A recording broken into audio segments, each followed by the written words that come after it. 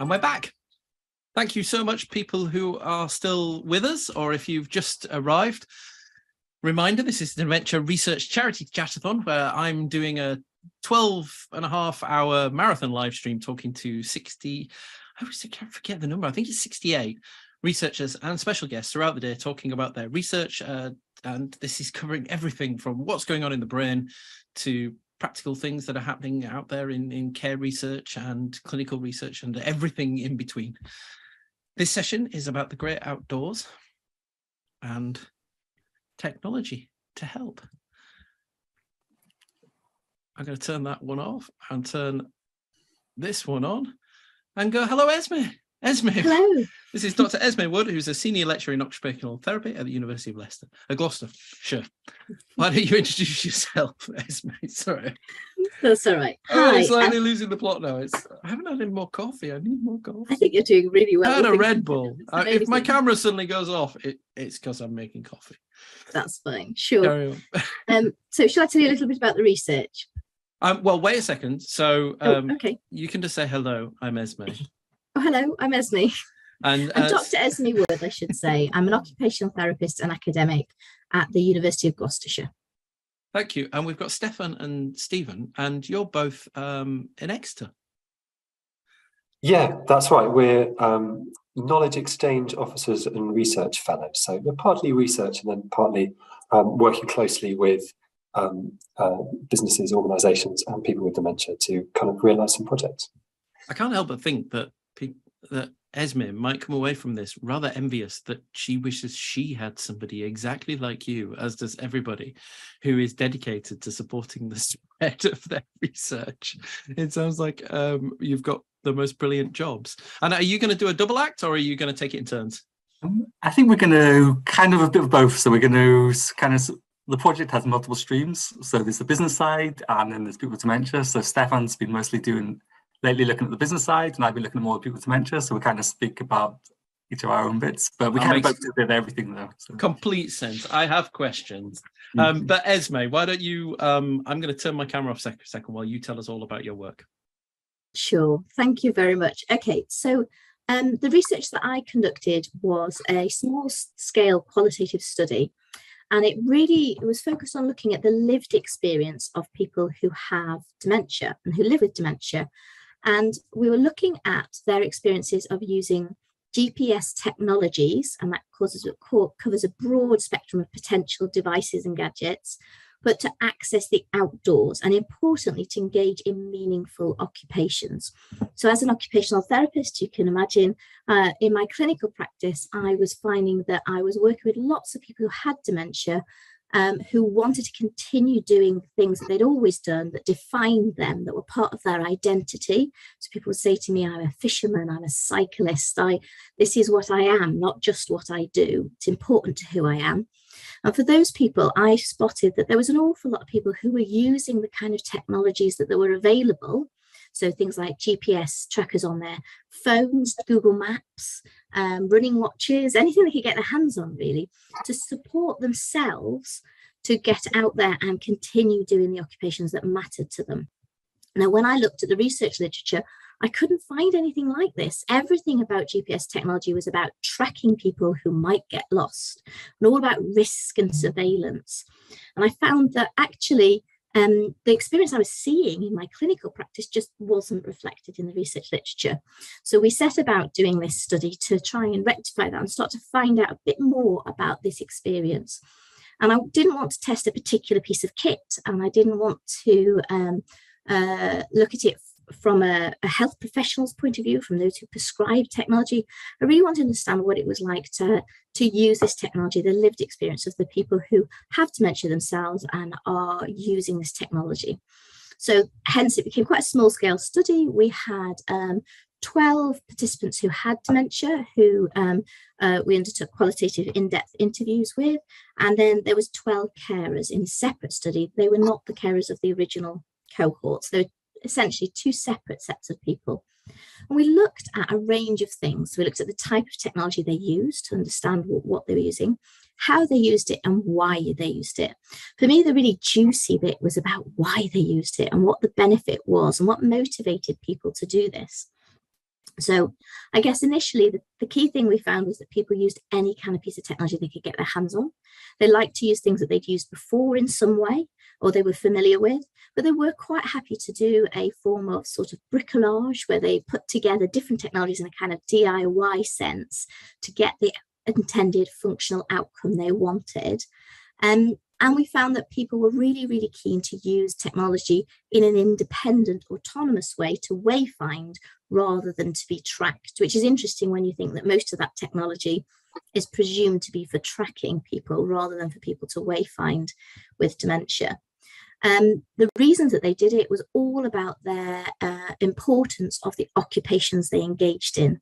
So I had, for example, a lady who told me that I'm a runner, it's what I do. And traditionally within an occupational therapy group, I might encourage her to come to a running group and try and get her to run with others for safety. And so she can't get lost and as part of engaging in things that matter to her. She just said to me, no, I don't do that. I run on my own. I run long, long distances on my own. This is what I do. And this is how I define my identity as a person. This is what I want to do. So she used a really clever combination of a running watch and a phone app to enable her to do huge distances and have a way of working out where she was and how long she'd been out, because she would forget those things as part of her memory deficits, as part of her dementia. But she used the technology and she was supported by her partner to set it up, but she was able to continue using it for a really, really, really long time. And she trained for a marathon using this technology and ran that marathon really successfully. And what I saw consistently when interviewing people and in the findings we showed was that the things that really mattered to people were the occupations that they had either done all their lives or that they'd chosen very specifically to do at this stage in life as a way they wanted to spend their time. And if these were outdoor occupations, they didn't want to do them indoors. They didn't want a watered down version. If you're a fly fisherman, you do that in the middle of the river. You don't do that anywhere else. And they wanted to be in these outdoor environments. And you couldn't simulate that. So my clinical practice previously would have been, so somebody did something that we would deem potentially dangerous, or we'd be worried about them getting lost, or how would we find them if they did get lost? And we'd have all these concerns as a clinical service. I would encourage them to do something slightly different. So if you like being in nature, come on a walking group. But actually, people would say to us, no, I don't want to do that. I want to fly fish in the middle of the current, in the depths of the woodland. I don't really want to do this with a group. But this kind of technology is being used, and I see it clinically, and our research showed that it is being used. I may have only a small sample, but we've seen that consistently people are using it in incredibly innovative and smart ways to continue to do the thing that matters to them. And as a kind of group of technologies, this use is not very well understood. It's not very well known. And certainly as an occupational therapist, what I really wanted to do was see the knowledge about how this technology is being used spread amongst other clinicians and social workers and other people, to see this as a very viable option as to how we support people to continue go out and do the things that matter to them. So if somebody says to you, I want to go on a 20-mile bike ride, instead of immediately thinking about the risks, to think about how would you support that and what is it that they get from that that matters to them. And often it's about being in the outdoors that really matters. That's... I don't know if I've overtalked there. No, not at all. You gave me the perfect. I now have coffee, which was amazing. I got and I heard the whole thing, even though I wasn't on camera. That's brilliant, because you're absolutely right. I mean, I think we've got a session later today to talk about missing incidents, where I think that is about tracking, and I think it's amazing that you can do both, right? I mean, you can potentially subtly use these things to keep and that tracking. I was at a DRI event recently where they looked at that in the house to see which rooms people were spending more time in and what time of day they spent the times in, to see how routines had been affected and how long they sat in one place, to see whether people who had carers or lived with somebody who, as opposed to had a visiting somebody who came in and had the care, how that affected their daily routine and stuff. So there's obviously clever ways to use this, and supporting people to remain active or to go independently on that bike ride is such a great idea. And I imagine it scares the crap out a lot of people watching the idea that they might do that. Is that changing as we find that the older people that you're working with now, we're not talking about people who grew up in the, you know, in the 50s and 60s necessarily in the same way anymore. We're talking about people who've had smartphones before they used and are more familiar with technology. Is that becoming easier to do as we work with a younger a group of people that, you know, are, I don't want to say younger because clearly they're not younger, but you know what I mean, that their adult life's been spent in since the development of some of these technologies. Absolutely. And you definitely, if you'd spoken about this 20 years ago, I mean, we didn't have GPS tracking in the same way then, but certainly what the people we class as older people, or people who are getting their early stage dementia diagnosis, still living at home, but starting to consider what should they be doing to be safe? When do I need to give up driving? When do I need to stop doing certain things? And they're trying to future plan, and their family around them is thinking about safety. Often the thing that scares people is the wild outdoors. They say, oh, we don't mind you going for a dog walk as long as you don't go into the woods. But the person says, but I always go into the woods, and that's where I enjoy walking the dog. That's the point of having the dog. But we are seeing definitely that there are more and more people who have really perfectly good technology skills, and who are very willing and desperate to use the technology that there is out there to support them. And often I find it's sometimes NHS and social care staff who have less skills than the clients. And do you worry, no, Steve, go ahead. Steve. Do you worry about there being like a digital divide? As we all know, like some poor people don't have access to the same technology and things as some other people, and perhaps some of these people who have perhaps a support network to help them with this technology, and then actually be able to afford to buy the latest technology, may actually be able to continue living the good life, but some other people may be kind of left behind if they don't have such access. Absolutely. I think that's a definite issue here. So yeah, there will be the people that I interviewed were people who'd already gone and sorted this technology out and were using it. They were essentially all affluent people who had the ability to not only purchase and use this technology, but become familiar with it and support networks around them.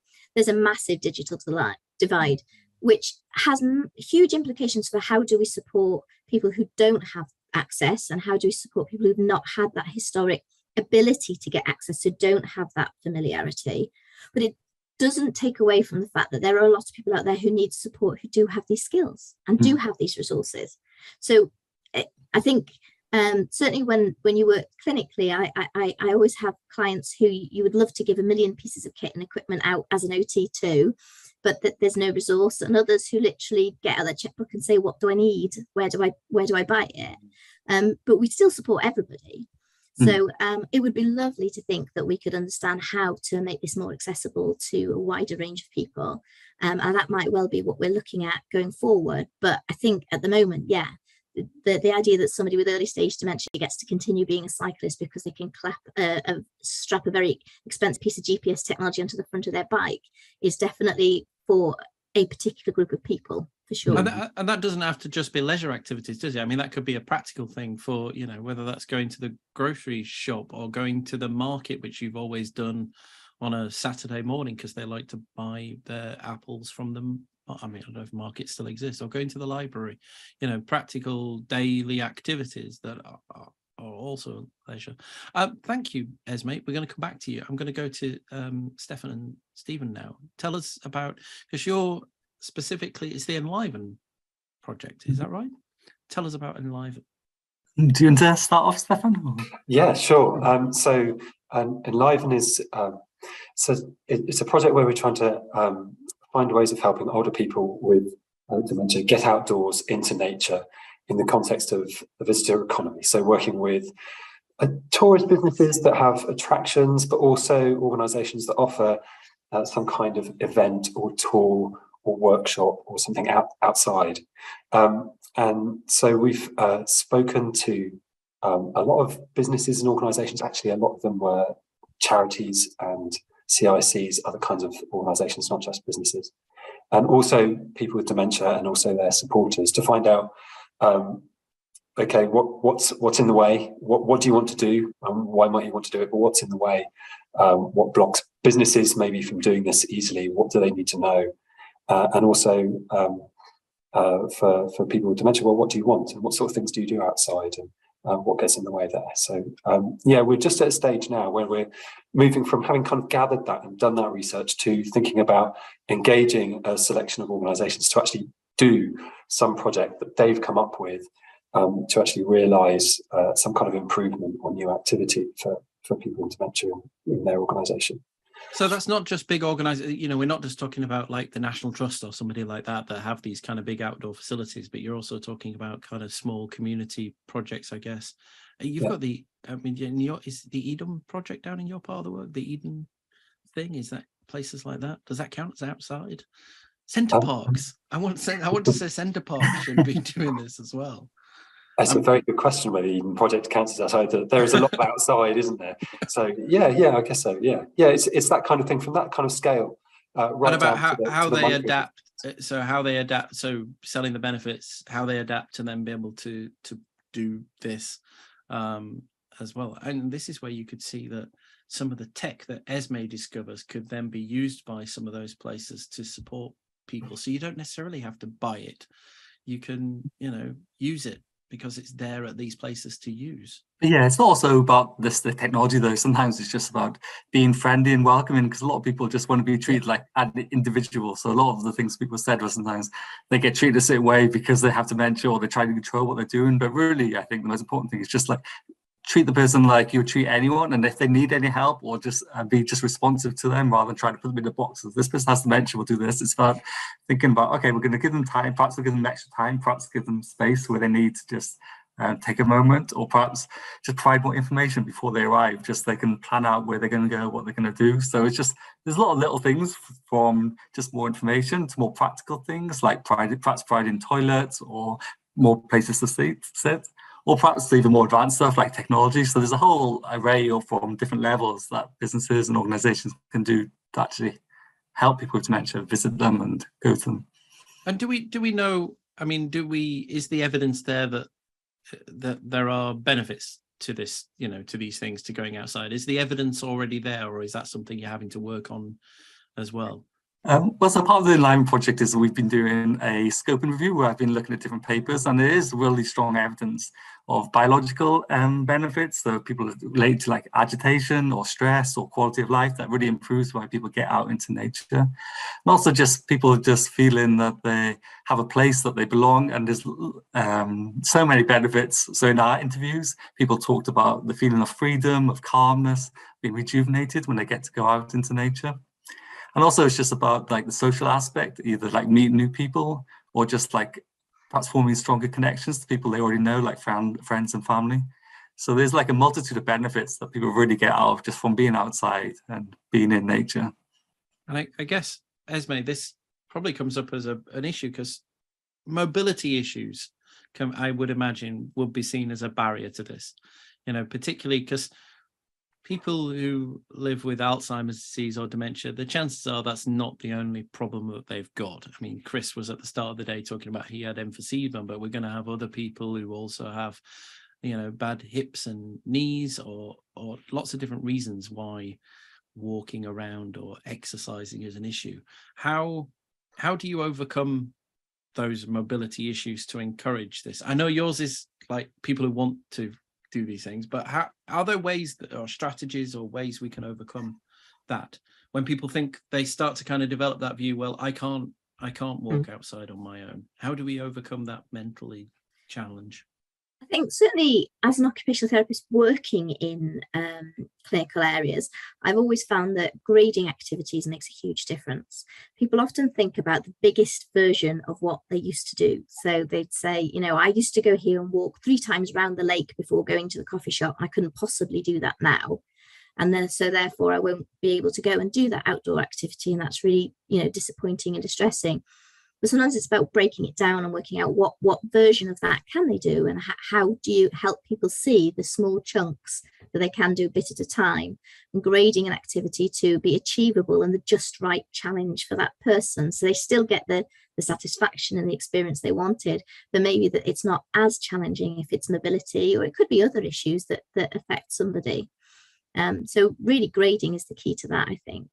And I guess Stephan and Stephen, from your perspective, I guess businesses or places, can help that by using the right kind of marketing, promotion, putting those right facility, not creating barriers for those places to be. Yeah, on the mobility side, a lot more organisations know about, or at least, or are starting to use trampers, for example, in open spaces. Sorry, what are they? They are like 4x4 electric scooters, and there are groups of people who use these trampers on Dartmoor, so they can really go places. If the main barrier then becomes styles rather than uneven ground or anything, it does change things for people, I think. So I think incrementally we're seeing more and more organisations offering those, and then the next step is, you're right, showing in a way that's appropriate that we have these kinds of things that are suitable for people with either mobility issues or with some form of cognitive impairment. So one of the things about that information is, on your website, don't just say you're dementia friendly. Show it. Show the visual story or whatever it is that allows people to assess for themselves. Okay, is this place for me? Does it work for me? Where am I going to find the things that I need? And putting that on your websites. I mean, places aren't even been very good at doing that for people living with disabilities, are they, up to now? Or I'm a dog owner. I go to websites now to see whether they're going to let my dog in first. This is a bad analogy. Not that, but putting that information in there as to what you can do is helpful. I mean, then which forces you to think about it as well. Yeah, giving people information that allows them to plan and look ahead and check whether this is something that they're going to potentially have some difficulties or not is key. So it sounds really, really obvious, but if you can provide a map on your website or in your leaflets that shows the outdoor space and things that are in it. So where is there going to be steep ground? Where are there going to be accessible toilets? Where might there be benches? So you could stage your walk around those, so that people can look at something and say, I think I could do that. But when they can't see that information before they even go, they're going to really struggle, I think, to know whether it'll be okay. So some people would take that risk and go and say, we'll see what's there. When other people say, oh no, I probably better not. And that's a shame, really, because that should be an accessible environment for all. I think one interesting thing that's came up with us as well, we found, is that people say they're able to walk further when they actually have like an enjoyable activity and things. So if you try to create things that are like fun and interesting, people actually sometimes can walk a bit longer. Or there was one person saying how her mother would stay out a lot longer even when it was cold, because she was having such a great time. So if you try to cater to some interesting things that people enjoy, I don't say all the mobility issues will go away. It's just they can actually do more than perhaps some people actually realise when they're actually really enthused and excited about doing something. And putting those activities on. I mean, those outdoor places have been doing this for a long time for children, haven't they, during school holidays? They're great at designing kids' school holiday events. I think putting things on throughout the year for older people that have had that more, you'd like to see this being normal and routine all the time, but by putting things on specifically. And do they do that? I think one of the things that might be changing slowly is this perception about how autonomous a person with dementia can be. So I certainly had conversations with organisations that said, well, yeah, we run an event and they've got to come with carers and they'll come. And actually changing that perception that actually somebody with dementia can come themselves and go and do an activity themselves that they enjoy outside and. Okay, there might be some and sorry, I should call it. I wasn't suggesting that we treat older people like children, but what I meant was their ability to think about a specific group of people and what they need from an event. And I think quite often that just doesn't happen with older people. They're just a bit overlooked in that respect. And sometimes it's a bit of a society issue as well, how there's a bit of a stigma. So sometimes there'd be people, they didn't want to go to events marketed for people with dementia because they felt perhaps uncomfortable with that. So it's about kind of addressing some perhaps stigma or some perceptions about people with dementia. So there's not this just thing being about more mindful. I mean, and we know also as well, cinemas have specific screenings, don't they, for certain people as well. I think it's a great idea. You're all doing such brilliant work. Is there anything for anybody who's watching who's interested in what is there any outputs from your research yet that people can maybe use in their day-to-day lives? Is there any way you'd like to signpost people to Stephen, arguably. I think if everyone wanted to look at our ENLIVEN website, you'll see all the latest things we're doing. They can sign up to our newsletter where we provide updates. And yeah, if you get in contact with us, we have different forums and things that take place that you might be able to attend. And so, yeah. That's always, brilliant. Yeah. And is that just down in Exeter? Is that just down in the southwest, or? Well, most of it's online at the moment, so you can join online, but we're hoping to do in-person events. Maybe, not sure at the moment, with COVID and things, we've been pretty much all online, but we'll see what the future holds in terms of where we'll hold future events. That's brilliant. Thank you. That's great. So go to, what's the website? It's enliven.org. That's a good... Yeah. I tell you what, you'll tweet it. He's going to tweet it, or post it in the chat afterwards. Not on the Zoom chat because that doesn't come out on the live stream. What about you, Esme? So, although we've published the original systematic review that looked at the background to this, which can be found on the Journal of Enabling Technologies, the main output so far has been me speaking directly to other practitioners and occupational therapists about how to guide their day-to-day practice and think more widely about the use of technology than maybe its original purpose. So I hope to write this up as a published article at some point, but at this point I don't have anything to direct you to. But that's all right. I think the thought is there about how you can have a strong think about how you can use technology to enable that. Thank you very much for my brilliant guests, Dr. Esme Wood from the University of Gloucester, Dr. Stephen Owen and Dr. Stephan Price from the University of Exeter. Thank you so much for joining me as we hit the almost halfway mark. Thank you.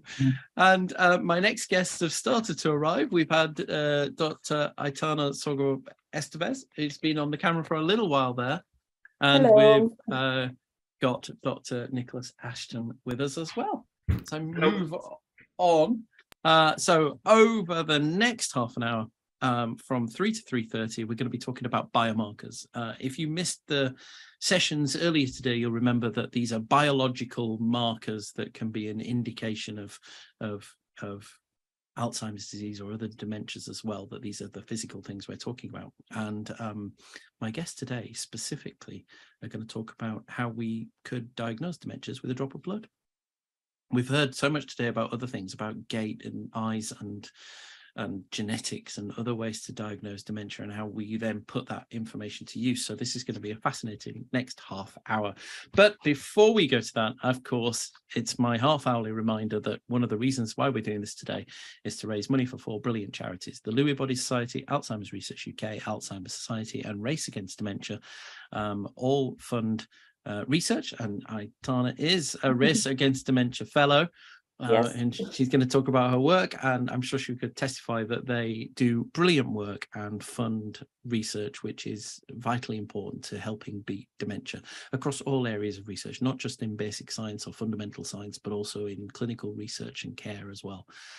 If you go to chatathon.uk/donate or go to the chatathon.uk website, you'll find a link there. Please do give what you can. I know things are tough right now, but honestly, if anything counts, no matter how big or small, it will make a big difference. And 25% of everything you give today will go to Race Against Dementia. We should have a third guest. She's obviously running late. So while we're waiting to see if our next guest arrives, I will just take 30 seconds to play a quick film, which is a good reminder. This time I'm going to get the right one, which is because, of course, it is the World Cup right now, and so what better film to watch than this one? Well, with players like David Beckham, you do feel there are certain moments of destiny. Yes! Football should be unforgettable. Unforgettable goals.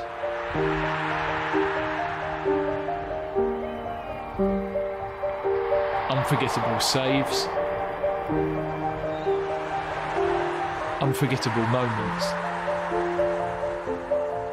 Unfortunately, some people will forget. Fans like Steve and Sheila and Tommy. But with a better understanding of dementia, we can help all those living with it. Alzheimer's Society and the FA supporting fans and players affected by dementia.